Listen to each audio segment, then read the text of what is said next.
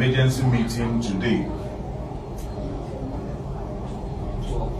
12th of March 2019, resolves the following: that the victimization and polarization on UEW campus is at variance with His Excellency Nana Adodankwa Akufo-Addo's charge that the VC should reconcile all factions regarding the impasse which existed before his investiture. As of now, over 30 people have been sacked, suspended, or demoted arbitrarily.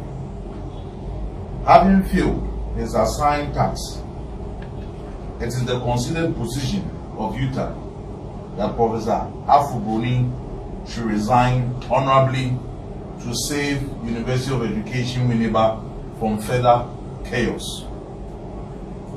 UTAG is demanding an unconditional reinstatement of all staff who have been dismissed, demoted, or suspended. UTAG identifies with the student protest, but we urge our dear students to continue peacefully to press home their demands. UTAG calls on UEW Governing Council to be up and doing as a responsible council and make sure that calm is restored on campus.